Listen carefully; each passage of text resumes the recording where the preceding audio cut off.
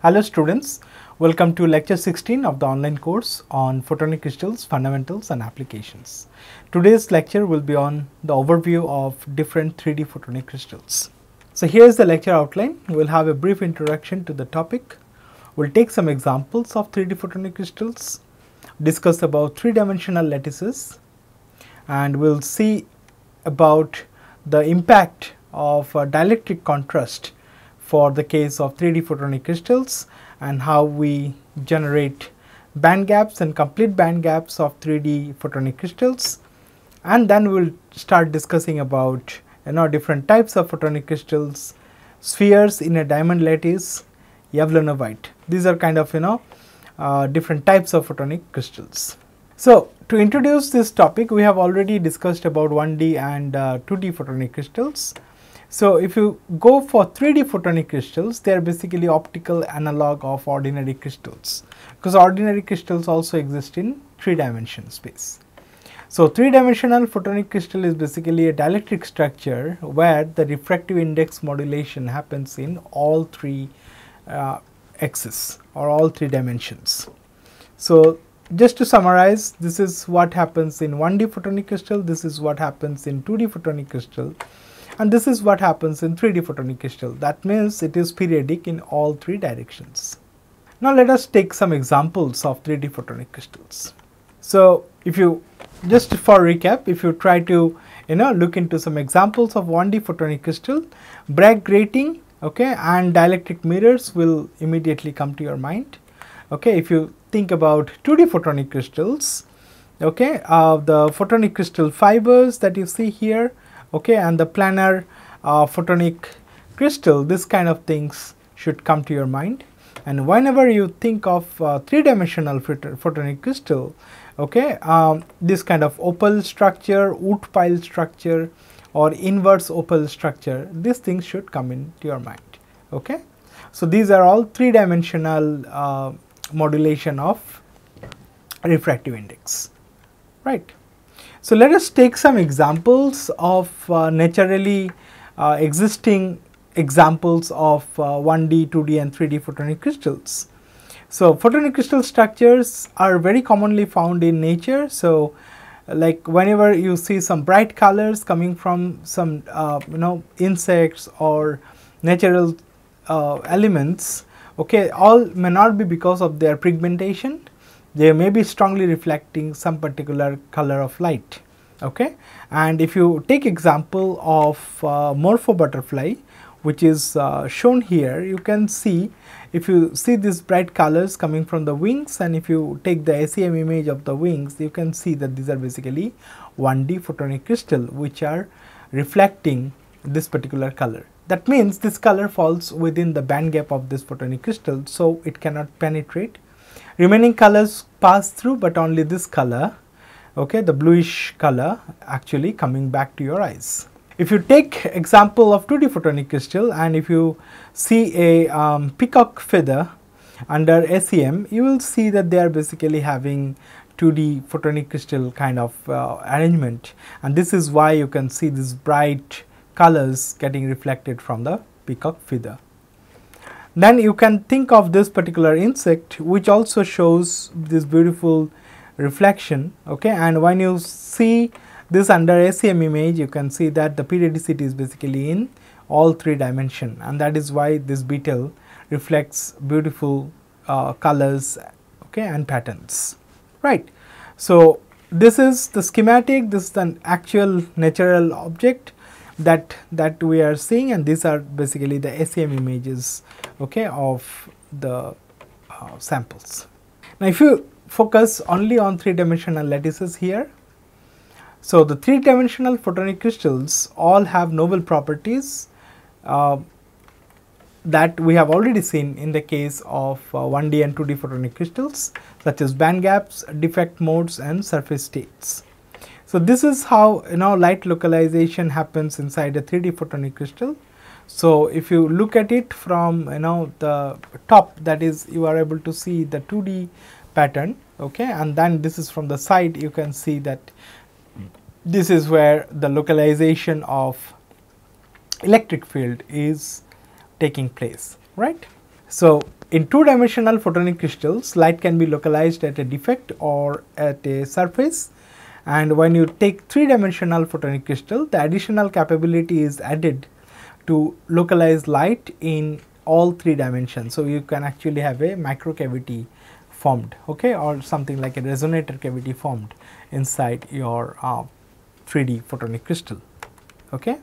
So, although there are an infinite number of possible geometries for three-dimensional photonic crystal, let us first focus on some geometries which promote the existence of the photonic band gaps, right. So, if you remember the discussion from two-dimensional photonic crystal, which has got a complete band gap. Okay, complete band gap means the band gap exists for both the polarization for all the values of the wave vector, right. So, we actually thought of this kind of a structure where you have veins, dielectric veins, okay, connecting these spots, okay, or major dielectric concentrated regions, okay. So, these veins are giving you band gap for TE polarization, which is the polarization, the electric field is in the plane, and you can think of an array of dielectric spots which give you band gap for TM polarization, which means out of plane electric field vectors, right. So, using this kind of a structure, we saw previously that we are able to get a complete band gap, right. Now, what happens in this two-dimensional case, the spots and they actually go along the z direction infinitely, right. So, they are basically parallel to the TM field. So, this is how you can think of the 2D structure, right. This is the SEM image, and this actually goes very large, okay. So, generally you can think of a network of dielectric channels which is running along all direction is needed to be created in which electric field can point. So, if you think of 3 dimension, okay, you can actually try creating crystals with array of tubes and spheres, okay, which is analogous to the veins and the spots in 2-dimensional lattice, or these are basically kind of replicating the bonds and atoms of crystalline atomic lattices. So, this is how the 2D and 3D photonic crystal looks like, and if you look them under SEM, okay, so this is how the interconnected veins and spots will look like, okay. So, it turns out that the choice of the lattice and how it is connected is very critical in determining how exactly the band gap can be obtained. It means you have the complete control on engineering the band gap in case of these photonic crystals, right. So, in this lecture we will basically investigate several possibilities of creating band gap. So, this is a very common 3-dimensional lattice, okay. So, here you can see the simplest one can be considered of this only blue sphere. So, this is a cubic lattice and you just consider the blue spheres which are at the corners. So, this is basically a simple cubic kind of a lattice, right, and you can think of the primitive lattice vectors to be a x cap, a y cap and a z cap, okay. The caps are being placed at the wrong position where a is basically the lattice vector, okay. Now, if you only consider the blue balls, they are basically giving you a simple cubic lattice, okay. However, if you consider blue balls as well as the red balls, so the red balls are basically at the center of the face, okay. So, you start seeing a FCC lattice, right. So, you have these blue balls at the corners and then you have this red balls at the center of the face. So, this is basically FCC lattice, and then if you take you know one pink ball that is equidistant from this red balls and it is connected to you know 4 balls, something like 1 blue balls and other 3 red balls. So, this is basically creating a diamond lattice, okay. So, okay, this we have already discussed. So, if you only consider the dark red spheres, we are basically getting the FCC lattice, and for FCC lattice the lattice vectors are like halfway, okay. So, it is like x cap plus y cap a by 2, okay, and then you have y cap plus z cap a by 2, and then you have x cap plus z cap a by 2. That's correct, right? So in the case of FCC, we have also understood that the primitive cell is basically a rhombohedron. Okay, this we have already seen in the previous lectures, and this has a typical volume of a cube by 4.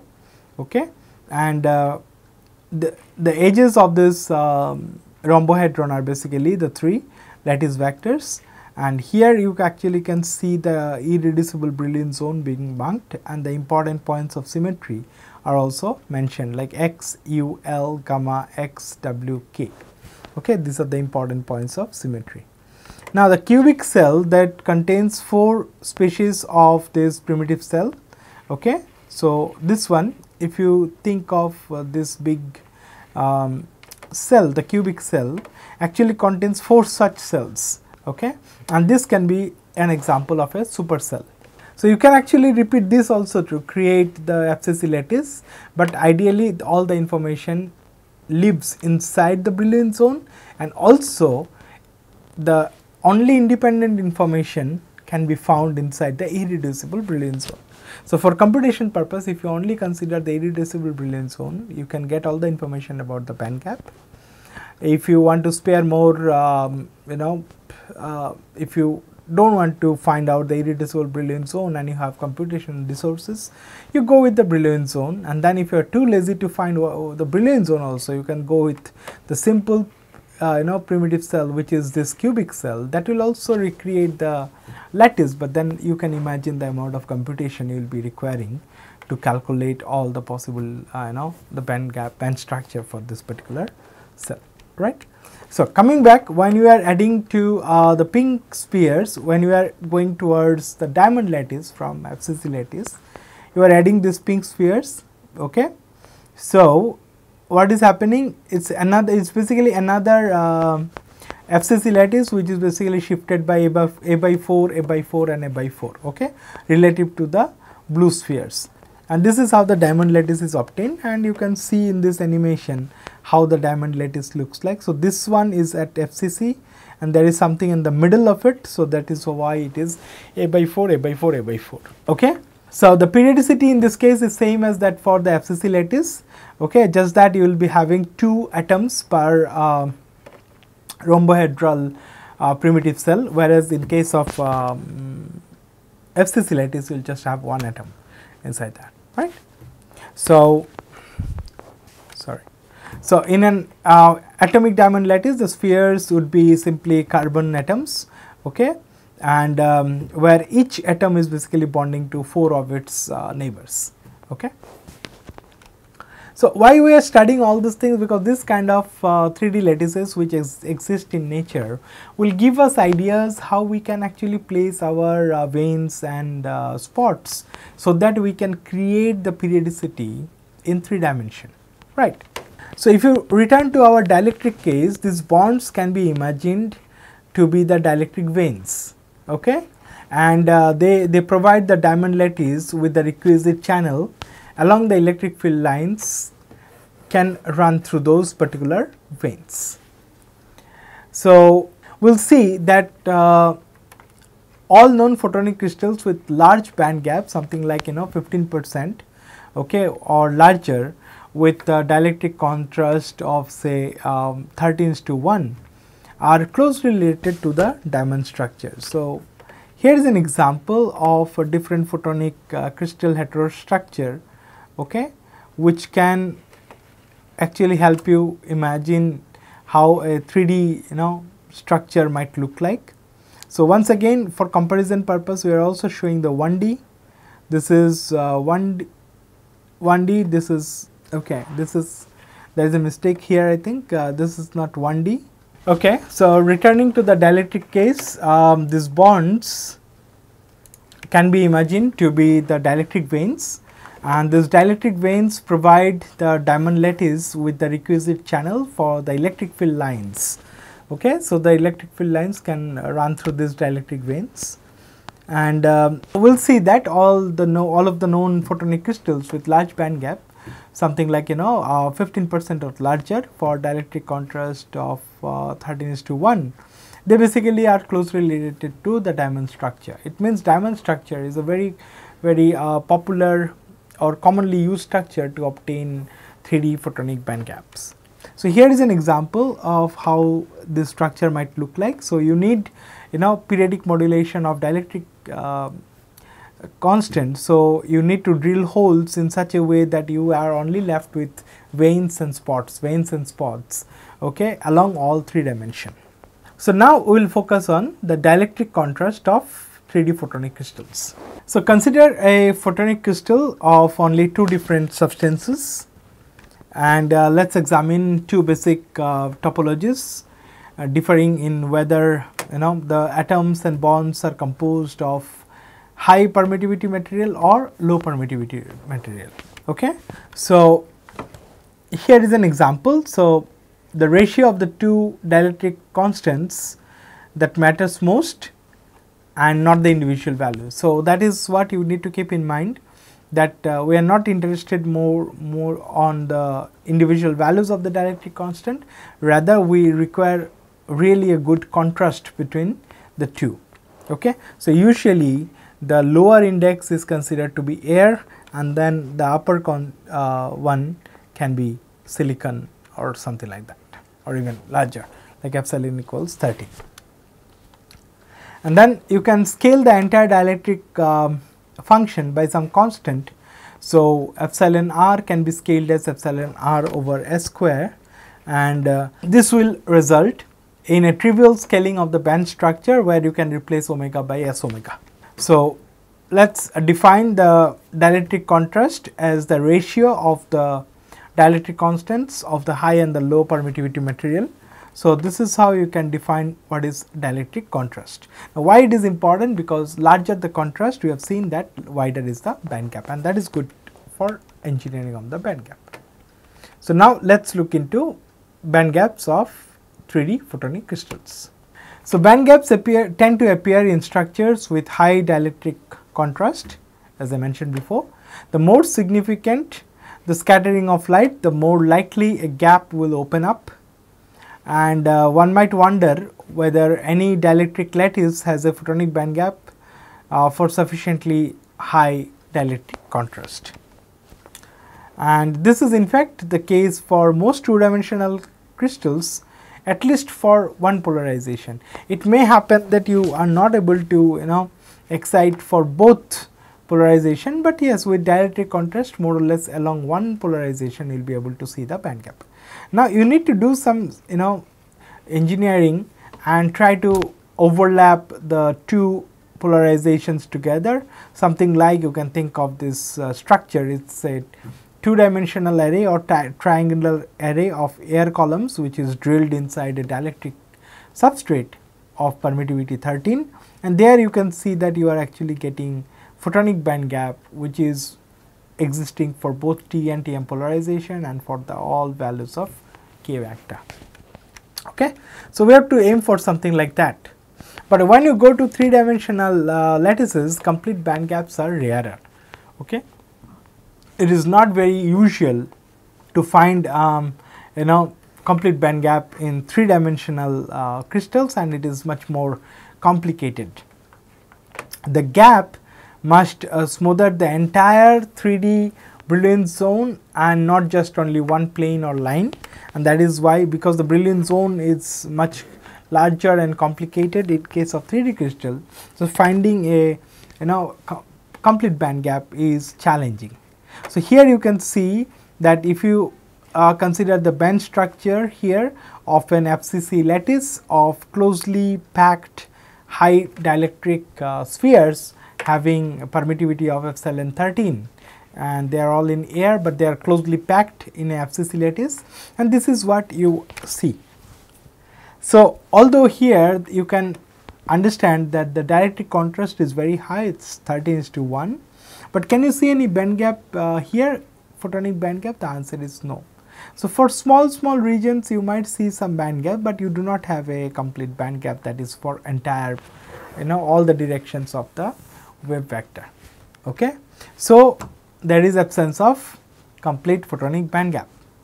And the wave vector varies across the irreducible brilliance zone, which between the leveled high symmetry points, okay, which you have already discussed. Okay.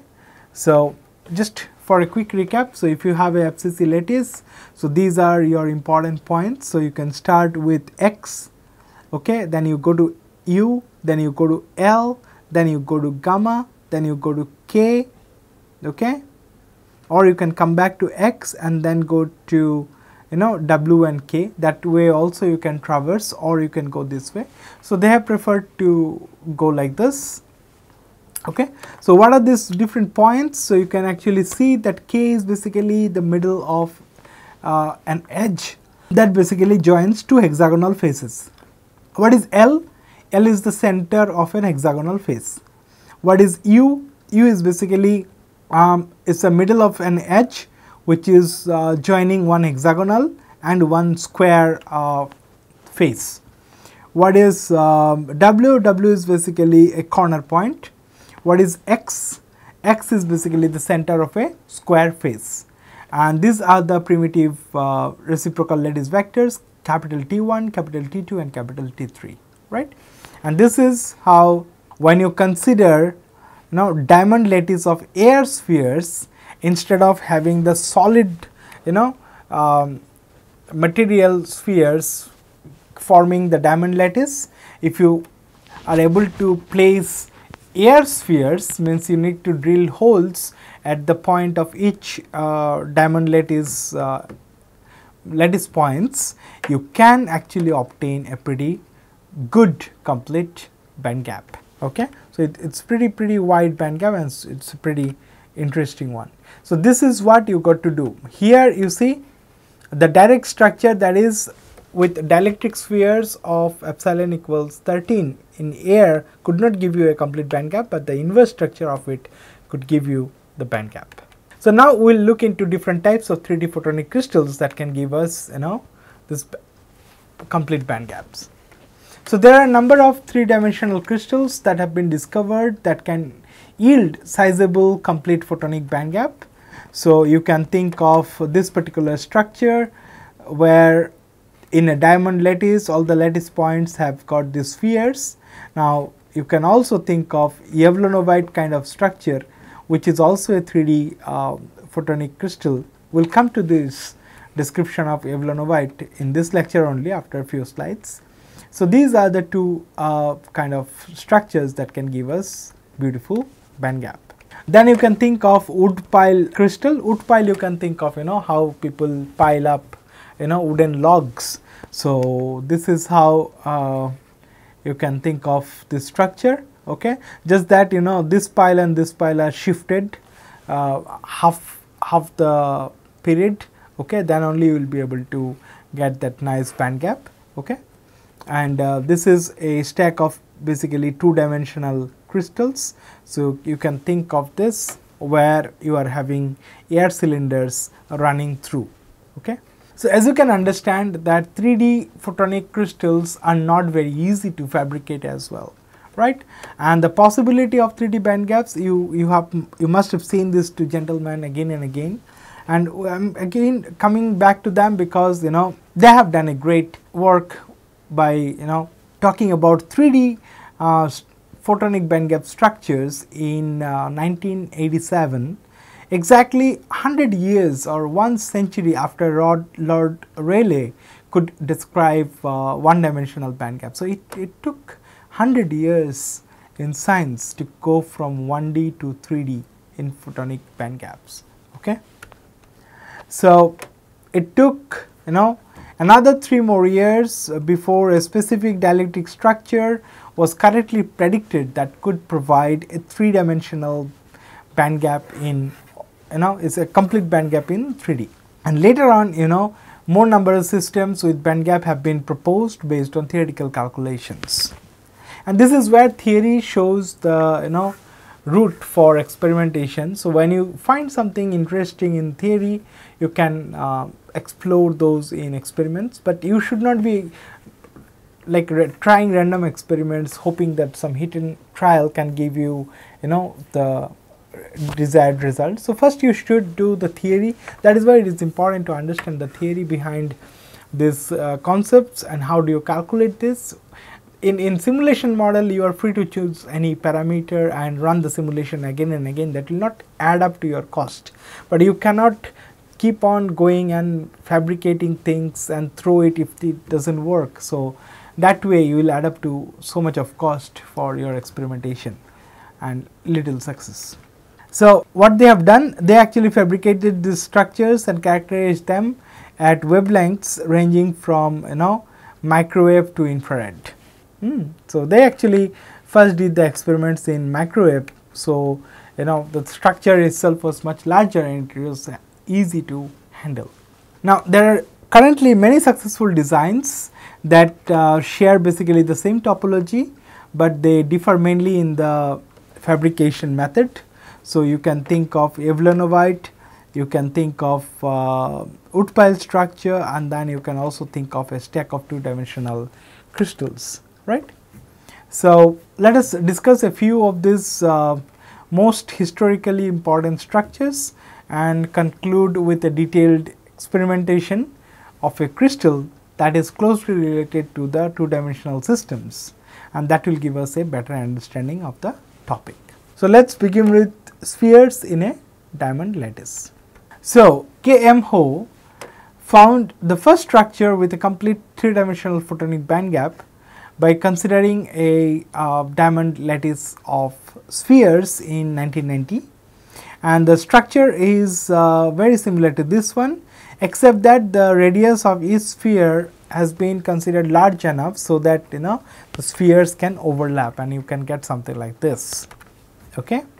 So that actually removes the requirement of these bonds. You don't require the connecting bonds, right?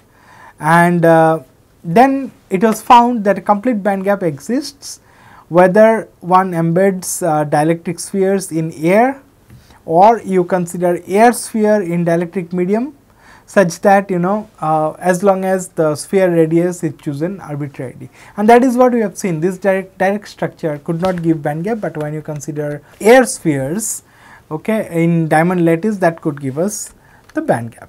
Okay, and these points are nothing but this. That is why I have repeated this again. So it is x, u, l, gamma, and then x, w, k. So that is how you can traverse along the boundaries of your irreducible brilliance zone, and you can actually plot this photonic band diagram.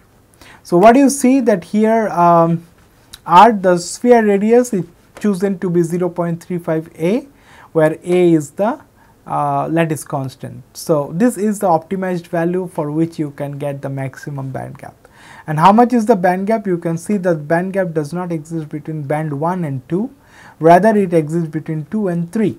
Okay, and that is a complete band gap, and the gap mid gap frequency ratio is 29.6%, which is a pretty good one. Okay, so this is a complete photonic band gap, which is shown in yellow here. Okay. So remember that in this particular structure, the most of the structure is basically air. Okay.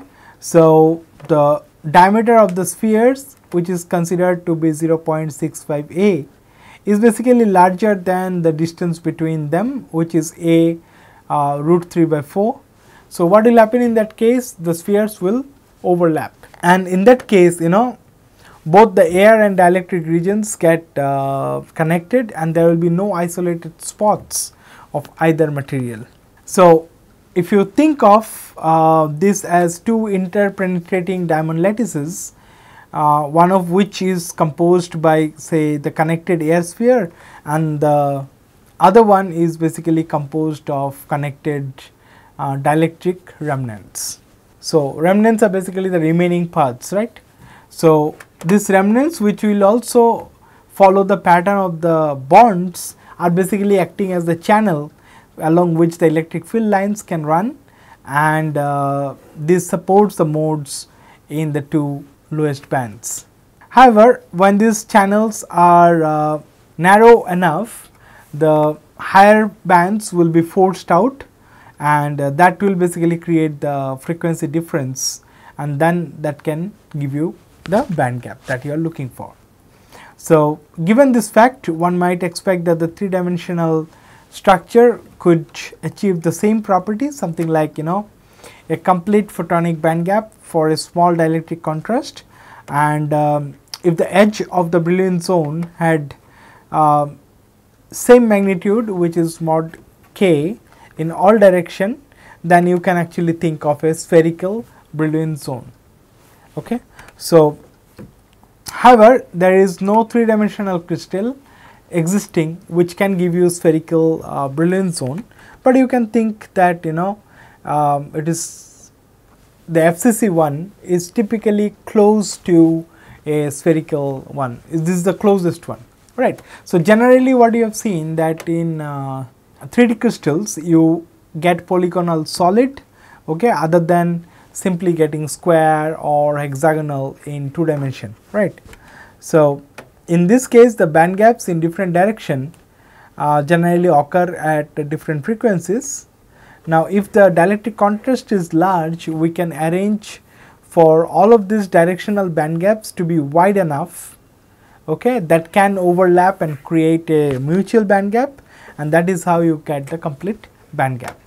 So what distinguishes the FCC lattice and diamond lattice, which is also having similar lattice vectors and Brillouin zone, is that for FCC lattice the Brillouin zone is almost spherical, okay.